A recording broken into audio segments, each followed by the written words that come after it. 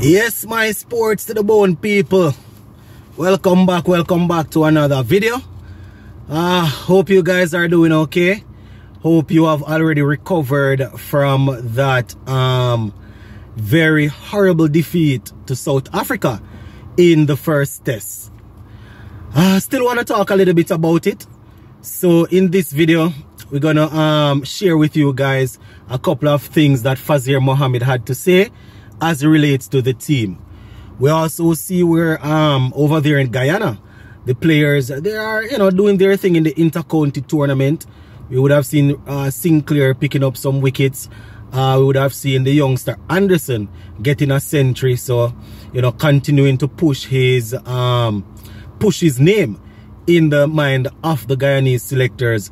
So we're going to talk about those things. Plus, we're going to take a look at Dr. Shallow, who is now, well, he would have confirmed that he's going to be running for president of CWI. So everybody wants a piece of the pie. Don't know which one of them going to solve the problem of West Indies cricket, but everybody seems to want a little piece of the pie. So we're going to talk about it. Just make sure you listen to the end as usual. And if you have not yet subscribed, just go right ahead and hit that subscribe button. Alright, so Fazir Mohammed was on Sportsmax, and I'm not even going to go through the entirety of the interview because all of what he's saying is the same thing that we have been saying over and over every time when West Indies play, or basically every time that we play. He's saying that it's nothing new in terms of us when it comes on to chasing. Generally speaking, when chasing, we don't assess the situation and play shots that are sensible. You understand? So he's saying that the batting lineup is still not clicking. Couple of players led from the front, people like Roach and Jermaine Blackwood in the second innings, did some work from the front, but it was just not enough. It wasn't enough. And he's saying that it's hard to find any sort of positives coming out because every time we try and find positives, the negatives continues to reoccur. So if we talk about the positives, we identify the negatives and say these are the things that we need to fix. Then the next series is the same thing. The same negatives keep reoccurring. So Faz is saying it's difficult to continue to point out positives because the same old things are happening. He even spoke about Jermaine Blackwood, saying that even though Blackwood was playing such an attacking innings, it was already written in the stars that we were not going to win that game based on how the other guys were falling apart. You understand? So when we have one or two guys putting runs on the board every now and again, you can't win test match like that. You need your top order to consistently make runs. And Brathwaite and Taylor and Chandopal, they are our openers. Nobody's calling. I personally not calling for any problems with them.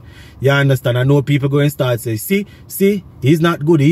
Put in this man, put in that man. All because they want somebody from their country to play. These are the two guys that we are working with. Brathwaite is undroppable right now. Taylor and Chandopal has failed in a couple of test matches, but he has what you would call merits in the bag. You understand? Merits in the bag for us to work with him. So, hopefully the second test match he can come and he can, lift things up a little bit.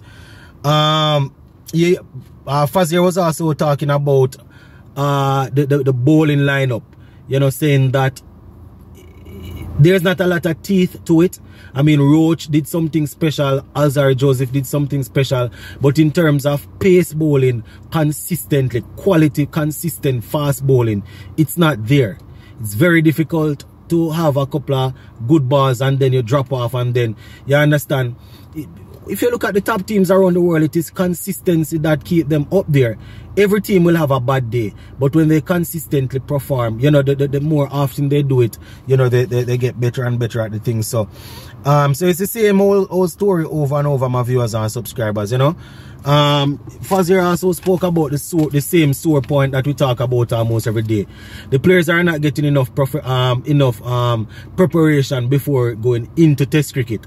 The cricket that is played at this regional level it is not quality, it is not good enough, the players are not and even though the standards are not high, there's not a lot of quality players, and the ones that are outperforming, you know, the ones that are actually performing, when they come to the test level, they can't manage, because even though they're dominating in the regional level, yeah, at the regional level, the standard is not like the standard is high enough, so you know that kind of throw the whole thing off. So just the same old Faz was talking about.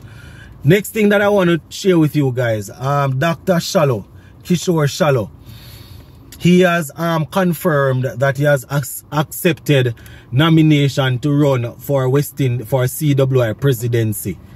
So he's going to be running, and the election is going to be on the 25th of March. You understand? They have their annual general meeting on the 25th of March 2023. So according to Shallow, he was nominated and is throwing his hat. Well, he was nominated and he has accepted, and is looking forward to help West Indies cricket thrive. He says that in terms of the territories, they would have shown confidence in him. And if you remember, he served as vice president, I think, in 2019. And I think he was a part of the task force that came up with the criteria for West Indies selection. You understand? When they put a document together saying what the players need to achieve in order to be selected. And we still don't know about it. I can't even talk anything too much about that, because apparently that is a big secret. You understand? Apparently that is a secret. That selection policy is a secret. So I can't ever give him credit for that, because I don't know what is there. So that is what he's saying, my viewers and subscribers. Let us see how it goes. You know, so Shallow is going for a piece of the pie also. So elections coming up on the 25th of March. I'm not sure of the other candidates. They are the candidates. Probably I heard like Wilford Billy Heaven from Jamaica is in there. Not sure what he's going to do at that level, seeing that he did nothing at the JCA level.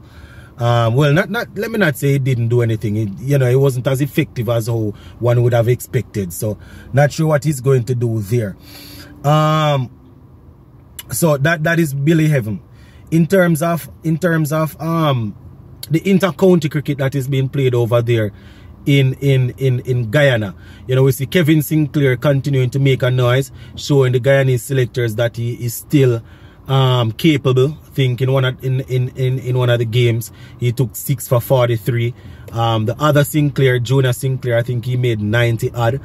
And Anderson, you see, one of the same guy that Sarwan was advocating for to be in the Guyana Harpy Eagles team, he got a century. So couple of guys doing their thing, my viewers, but it's always a problem when they reach to the next level. So just wanted to share some of that information with you guys. Gonna leave it right there. Big up.